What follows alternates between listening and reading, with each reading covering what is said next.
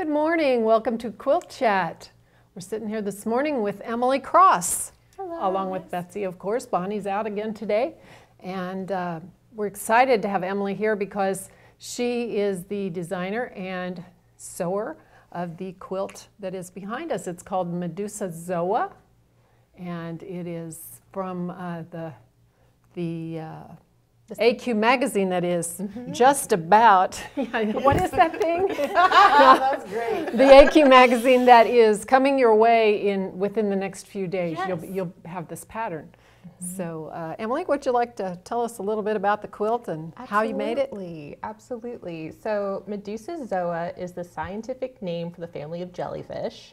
So that's kind of just like the inspiration that started this all off was that beautiful jellyfish print from Zuma by Tula Pink.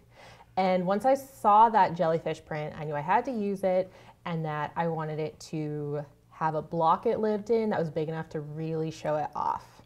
So I ended up creating a paper piecing pattern. I love paper piecing, but for people who don't, it's also really easy to do this as a template piecing project. And yeah, so I just wanted to have something that really showcased that fabric while also creating a beautiful overall design. It is a neat design. It's got the ocean colors and I love the little pop-up neon. Oh, I do too. Yes. That is so neat. And it's quilted by Lauren Palmer, correct? Yes. And she did such a beautiful job on it. absolutely She did a nice gorgeous. custom for us. That was really pretty. she did. Yes. So nice. So thank you very much for You're so letting us welcome. hang this quilt today. Absolutely. And I'm glad I to have hope- it in the magazine. I hope everybody will look forward to seeing that in their next issue of American Quilter. Of course. There's lots of really good things in there, isn't there? There is. Will you tell us about it later? I will because I forgot to bring the magazine in with me. Well, that's okay. We've got so much to talk We about do. today. There are some There's a long really, list. you know, the next issue has all of the winning quilts from Fall Paducah Oh, how fun. and from, what was right before Fall Paducah? Blank. Virginia Beach? Virginia Beach. Was that after? After, Okay. yes. Sorry. Yes. No, that's all right. I just was Okay, trying to I'm, you know, you guys just take over. This is not a good day for me. We're doing great. We just miss Bonnie. Yeah. We do She miss keeps our Bonnie. rhythm going. She does. She definitely does. That So is anyway, all there's right. a huge, beautiful gallery of quilts and Yes. lots of patterns, so it's very fun. Absolutely. Yes. And speaking of Bonnie being gone, I think she usually has some announcements She that does. You can tell us. And she was kind enough to share those with me. And so we have information about Quilt Week for you. And of course, if you're paying attention, Daytona's open, ready to go. You can get your tickets today and get all registered. Be sure to sign up for your classes because they're filling up super fast. Ricky Timms is going to be at Daytona, and he doesn't always come to our shows outside of Paducah to teach. Right. But he has classes in Daytona, which is super exciting. And they have a great lineup, and they also have a beautiful beach, Oh, yes. which makes me I know super everybody jealous. loves to go Quilting down and there. Beach and awesome teachers. That Daytona show is just growing and Yes. growing all the time. It's so cool. It is so cool. And then Lancaster is currently open for members to register, but it will be opening to the public on the 4th of December. And so if you aren't a member, you should really become one because you want to get signed up for those classes early before the good classes fill. But otherwise, just wait till the 4th and then you can register too. Oh, it's a wonderful location as well. It is. Everybody loves to go to Lancaster. Oh, it's such a neat community, isn't it? Yes, yes. And the Paducah Quilt Contest for Spring Paducah, the deadline is nigh. It is. upon us. Oh no. It's Makes me sweat and I'm not even doing it. And so December 7th, that deadline happens, and you want to get your images for your quilts all in. Well, you have about a week. You know, it's possible. It's doable. Yes. I mean, assuming your quilt is done. Yeah, well. We hope. And you can be finished up pretty quickly there. That's right. Yep, you got a week. You're right. You're right. And so those are Bonnie's announcements about Quilt Week. Well, thank She you, was Bonnie. kind enough to do those to me. Wasn't that fabulous? And look what happened to show up on my lap. Yay! This is the Magic upcoming television. issue of American Quilter. So I hope you'll be watching for this. It's got the cutest little raccoons on the front. down at the bottom corner. I don't know if Alan can There's the see. few right down here. Peek, and Mr. Backwards. Aren't these just They're adorable? such a sweet little They're so family. This is from Joanne Bates' winning quilt Oh, neat. from Fall Paducah. So Just gorgeous. Just gorgeous. lots of fun things in there, lots of patterns. We've got a rug pattern, a floor canvas. Oh, yes. Yeah, we're not calling them rugs because it's more than a rug. We've got Yes. just landscape quilting tips and all kinds of fun things. From Kathy McNeil, too. That's just wonderful. Right. That is so much fun. Well, it's another great issue. Thank you so much, Anne. Yeah. And I noticed this pretty little thing in the corner. That's right. We're celebrating, starting in January. This is the January issue, and we're celebrating 35 years of AQS. It's magical. It is. It's so a big wonderful. landmark, isn't it? It is. It's incredible to think that AQS has been here through this whole long journey. Right. Do you know what we have? In the back of the magazine, we have I Am AQS, which is usually just a highlight about a quilter. This issue, we have an interview with Peggy Dew, who is one of the first charter members. There were two women who were charter members of the very, very, very beginning of That AQS. is so And we've neat. talked to her. She came in to the studio and we had a little chat and That took is so pictures and it was wonderful. fun. So be sure to see that too. That is so fun. Because I remember AQS from whenever I very first started quilting. Yeah. They've Well, always been they there. have been I don't here remember a time all without along. AQS. Right. So yeah, Right. that is so fun. Now you've got stuff going on at the blog, right? It's I almost sure do. it's time to kick into Christmas. It's Christmas time, and so we're ready for Christmas countdown. And so if you've been paying attention and playing along with us, the last 3 years we did a Christmas countdown starting December 1st, going through December 25th, where we did a block a day. And we did that faithfully for 3 years, and so there's nothing different happening this year. We're doing the exact same thing. So December 1st, which is Saturday, we will be kicking off the 2018 Christmas countdown. And we have for you some pictures of the quilts. So the first picture is the red and white colorway. It displays all 25 blocks in a 46-inch quilt. Yep. Okay. And then the second colorway, which is an alternate, offers a black, red, and white option. You could not use black. You could use green if you wanted. You could use any color you wanted. This became a popular thing for some of our fans to do, and we thought we'd play along too. Absolutely. So that you could have the quilt year round.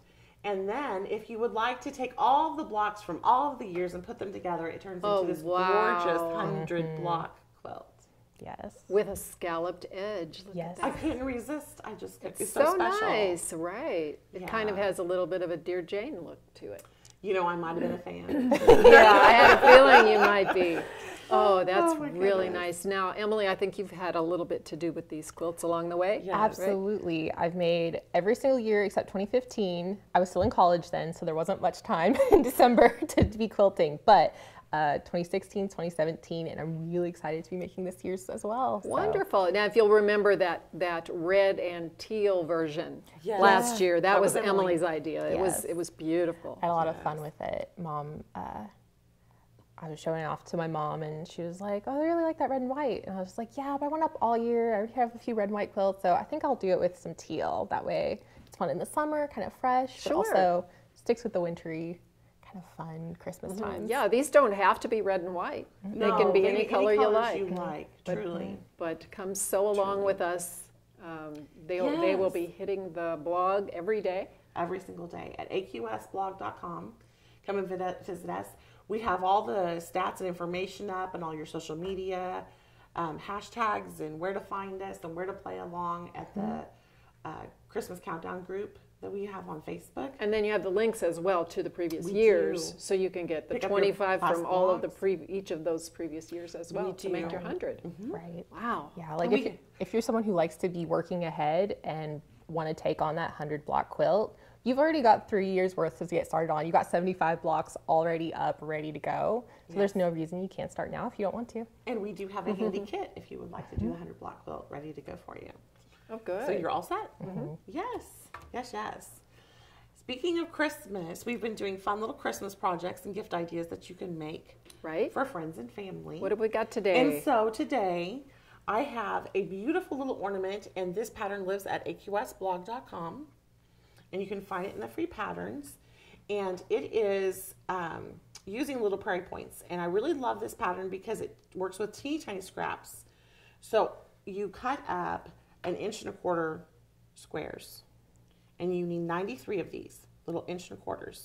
So as you can see, they don't have to all match, but they're just tiny. They can be from any kind of leftovers you I have. say I got so many of that size left in mine. Right. This Right. is Yeah. stuff that you throw away sometimes. Yeah, it takes under 1/8 of a yard to do one of these. Wonderful. And so this little ornament works with a 2.5 inch styrofoam ball.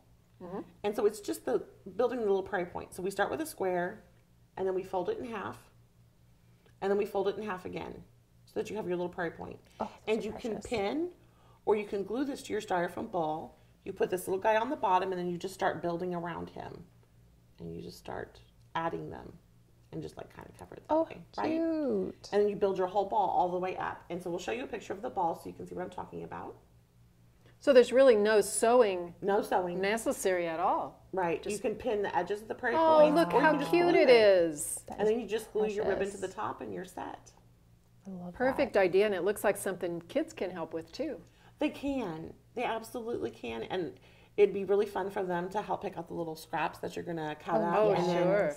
they'll definitely help you with the folding process. Yes, Because and you could it do works well with tiny fingers. you could do levels of colors, You or there are all kinds of ideas you could think of with that. And as it goes up on that white part, it just naturally sticks out. So there's nothing extra you're doing to create that really cool look.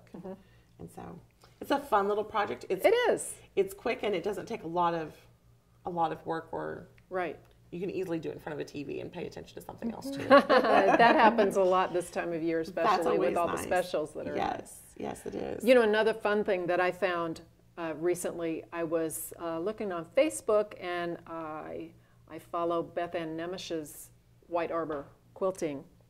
She's quite talented. She has been making koi, little fish, yes. tropical fish, couching them with yarn. Oh, how beautiful! Yarn couching is becoming a real thing. It's so cool. There was a quilt that a lot of people have seen of a woman's face that was done at the International Quilt Festival, and I know that got a lot of attention. Well, Beth Ann is making these gorgeous little purses for Christmas gifts, and I think we've got pictures of those as well.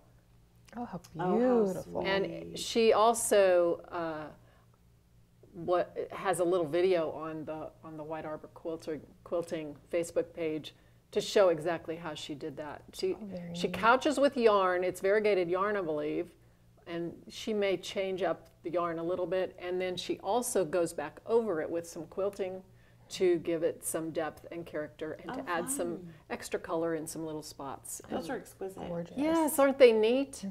Yes. I thought they were gorgeous. And so she's making little purses for gifts. Oh, that's wonderful. It's such a neat way to really elevate an easy to make gift, because zipper pouches are just very fun and simple. Right.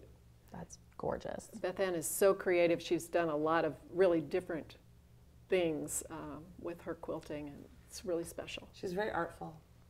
So She is. I think that's about it for us today. It is. And we made it, Ann. We did. Thanks for being here, Emily. Oh, I'm so Yes, glad thank to be you so here. Thank you for much. having me. Yes. We And hope you all you- have a great week. Bye-bye. See ya.